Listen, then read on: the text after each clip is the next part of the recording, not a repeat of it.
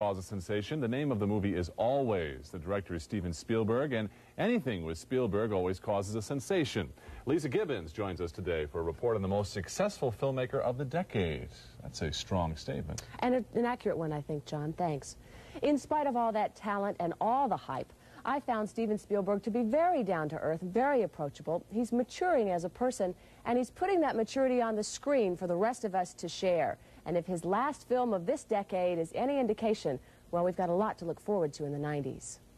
That dive is way too steep. There's action, adventure, but above all, romance in Always. It's the story of a pilot who dies and then comes back as an unseen spirit to help the woman he loves persevere and love again. I know you can't see me, but I'm right here. I just wanted to, because the movie is really about moving your life on and when to say hello and when to say I love you and when to say goodbye, and it's important that people say those things when they still have the chance. Spielberg has said goodbye and moved on in his own life. His 3.5-year marriage to actress Amy Irving ended in June. How did that affect your work? I didn't draw from my real life or my, or any contemporary part of my real life when I made this movie. I actually drew from what it felt like when I was a kid to not be able to go on a date, to have a girl say, no, I'm not going out with you, or have somebody that you're going out with for a while break up with you. That's my girl, pal.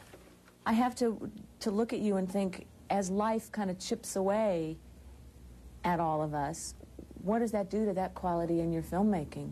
It's interesting what you say, because life does chip away at us, and life takes its toll. It chips away at me too, but I try to stay positive and optimistic, you know what I'm saying? I'm not really interested in cynicism or making pictures about people who are cynics. Spielberg's warmth in movies like E.T. helped make him wealthy. His 20 years of directing have won him the admiration of his peers. Still, everyone talks about young Steven Spielberg. Well, like this, We'll be 42 next week. That's right. That's right. We're on a lecture circuit next year. Yeah, right. What's your greatest joy right now? My greatest joy? My son. Max. Yeah. Being a dad is when you can get right down on the floor with your kids and play with them, not at your level, but at their level, and just go with it. And I have the best time with him. Can only imagine what it must be like to have him as a daddy. Family, that's the one big ingredient that Steven Spielberg feels is missing from Hollywood today. And really, that's why he's sort of detached himself from it and keeps trying to create that feeling among his small group of friends and colleagues. There's a guy who's turned a lot of people into